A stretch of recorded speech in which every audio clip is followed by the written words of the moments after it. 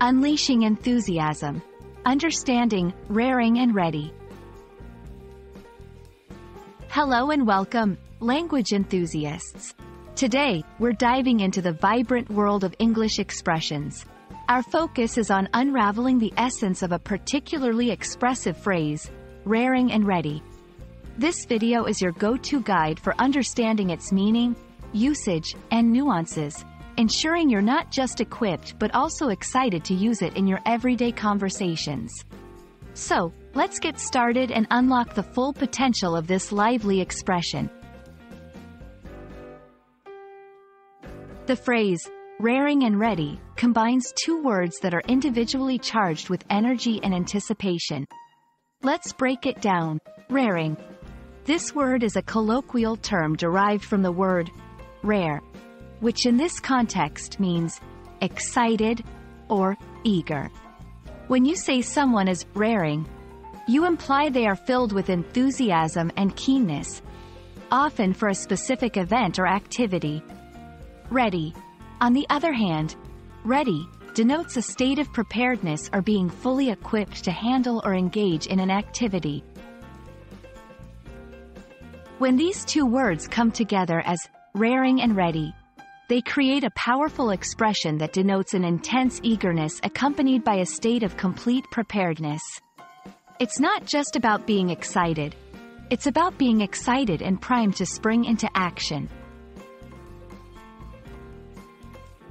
Now that we understand what raring and ready means, let's see how to use it effectively in sentences. After months of training, the athletes were raring and ready for the competition. The team was raring and ready to present their project, having worked on it tirelessly for weeks.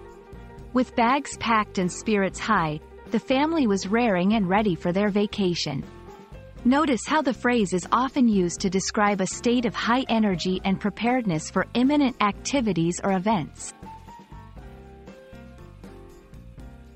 While raring and ready is a vibrant and straightforward expression, understanding its subtle nuances can help you use it more effectively. Applicability. It's most fitting in contexts involving excitement or enthusiasm for upcoming events or activities. Intensity. The phrase often conveys a high level of eagerness and preparation, more than simply being ready or willing. Informality. It's a bit informal, making it perfect for casual conversations but perhaps not for very formal or official communication. And there you have it. You're now not just familiar with the phrase, raring and ready, but also equipped to use it with confidence in your daily interactions. Remember, language is not just about words. It's about expressing emotions and states of being.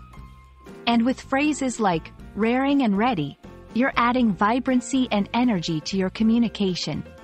We hope this video has been enlightening and enjoyable.